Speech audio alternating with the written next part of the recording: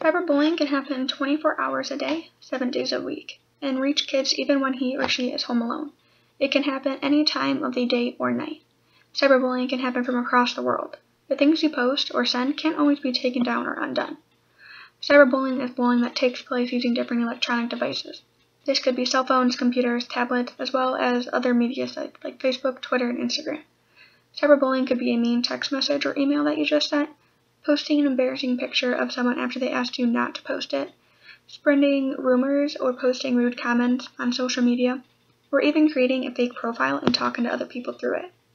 Outing and trickery is also another common type of cyberbullying. This is where the bully tries to trick the person into revealing secret information or embarrassing things about them. The things you post can travel to thousands of other people in just a matter of minutes. There are many different effects of cyberbullying.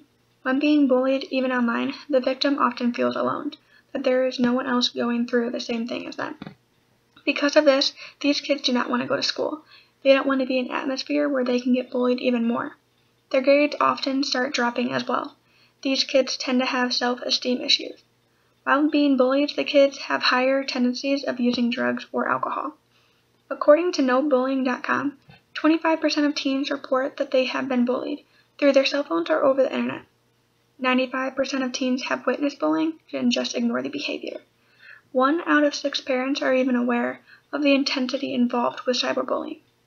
According to Harford County Examiner, girls are more likely to be involved with cyberbullying than boys. In a recent news study, a 17-year-old got sentenced to 1 year in prison and 5 years to be registered as a sex offender for cyberbullying.